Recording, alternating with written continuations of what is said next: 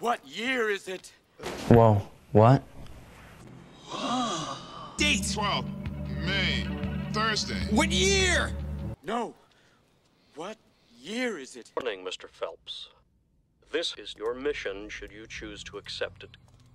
Should you or any member of your IM force be caught or killed, the Secretary will disavow all knowledge of your actions. Instruct in 5 seconds. Mission Impossible was released on May 22nd, 1996, and today marks its 25th anniversary. So, does it hold up? I've always heard things about Mission Impossible series, but I've never just had the ability, nor just, I don't know, wanted to watch the franchise. Watching the first one, it was released back in 96, 25 years ago today, so I was intrigued. I was really interested in how the first one will start. Apparently, it gets better and better after the second one. Progression of just getting better in terms of the action sequences and whatnot, so, and because of Tom Cruise being insane. So this first one, I was definitely intrigued by the opening. It sets up an interesting premise of Tom Cruise, aka Ethan Hunt, getting exacting his revenge on the people that betrayed him and led his team to their downfall and all of them dying. But then your boy Uncle Ben from Spider-Man, Sam Raimi's Spider-Man films, I don't know the character's name or the actor, so I'm just gonna call him Uncle Ben. I've only seen his act from Spider-Man movies, but Uncle Ben is the one behind it, pulling the strings because of reasons I don't care for nor I forgot. Yeah, that's kind of the thing. It sets up an interesting premise, and then it just, I don't know, it kind of doesn't do it, pulls back on it. It's like a surprise twist, a twist, or just having a twist. I don't know. It was kind of a bit of a disappointment, and for a start of a franchise, it's decent, but I don't know, kind of a letdown in terms of the opening and setting things up, only to pull the rug from under audiences, at least for me. Then we got Tom Cruise, Ethan Hunt. We got his whole team, who's like Uncle Ben, the hacker guy, his girlfriend, and Claire, I think her name's Claire, the girl who supposedly comes back alive. His new team that he sets up. He lost a team. Guess what? He's going to set up a new team. And then the technology and like, I guess devices. First of all, the face mask thing.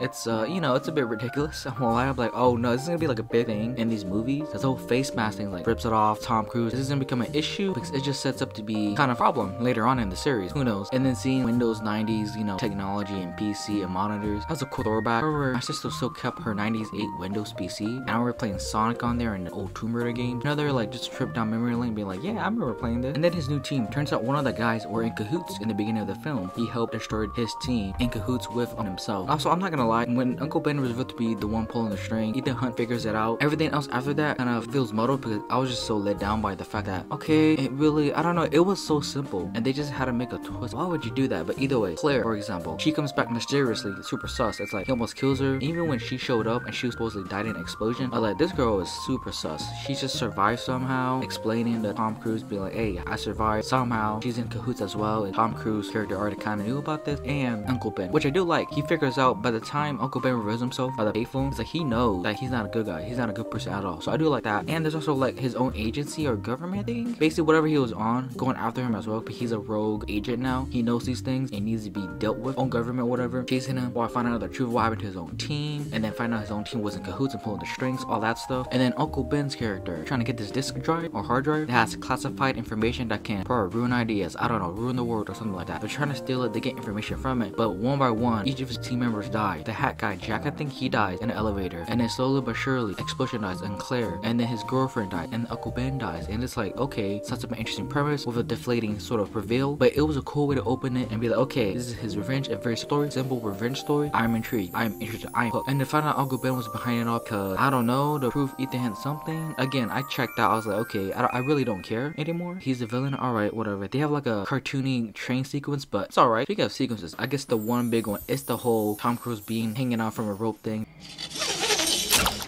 That's using like promo images and like super well known, so I kind of knew that going in. And then Tom Cruise himself, I do like his character, him being mindfucked by everyone, not know who to trust, his own agency, his own team. When he shows up, he's still super sus of them, thinking that they're dead, but they're just back alive out of nowhere. His mental breakdown is super interesting. The whole team dies. He calls this one guy who's like trying to go after him as well. The only one big thing that I got out of this was a whole big fish tank. He shoots it and it just comes crashing down. I don't know how they did that, but that looked really cool. And then there's this scene, okay, I don't know if it's just me, but it felt like it went on like a minute way too long, where he's like researching. It's like he's researching a lot, and they're spending a lot of time on his face, on the monitor, whatever, portable PC, whatever, researching. It's like, why is this hold on for so goddamn long? And it just revealed, be like, he sees Uncle Ben, and it's Claire, she's back in the room. So okay, but that was held on for way too long. He goes to meet Max because he needs money, and he already knows what's gonna happen. He has his own agency going after. He's going to this building, so he plays sort of a double agent, be like, hey, I need your money, but guess what? People are coming, and it forces her to give, you know, him money, which is a smart thing on his part. He gets the money, and then this Max, again, forgot about this Max character, but it comes back around with the agency meeting her and they confront her talking about what she's doing and whatnot. They deal with her. And again, like I said earlier, he meets a new team. One of them is in cahoots. When it is revealed that Uncle Ben is in the cahoots and all this, he doesn't like, again, what gets to him is that his girlfriend died on a mission, on the job. They failed the mission, and not only that, he felt betrayed. He cannot forgive Uncle Ben whatsoever. And then it leads to them fighting. He defeats him. And after all that's done, he just relaxed. He's in the plane and whatnot. And then I think it ends with him getting another mission. I think, again, little hazed on what actually happens. I just checked out. I think it ends with him relaxing, exacting his revenge, and then all is done. How did I not mention this? Iconic theme, and every time I hear this theme, I just see Tom Cruise running and running with his back straight and everything. It didn't happen here, but it's probably gonna happen in a later film. And then that's how the film ends. Oh crap, this is gonna be a horrible video. But either way, that was Mission Impossible, the first one. Kind of let down. I don't know. It was setting up a very simple story, revenge story. Found out that there was a mole in his team. Uncle Ben was the mole. He did it because I don't know, for whatever he's a bad guy. Okay, exacts his revenge. Probably gets another mission, dealing with a bunch of mental breakdown. I do like that aspect. That twist just kind of ruined it for me. I don't know what people think about this film, but I'm assuming because the others are better, it might be at the bottom. But Mission Impossible, 25 years later, it holds up in terms of being an action film, but in terms of the twist, I don't think so. There's some cool elements with the whole rope tie thing and the face change thing, hilarious, but probably doesn't age well, but it's ridiculous. So that's it for me. This has been The Road So Far, and thank you for watching.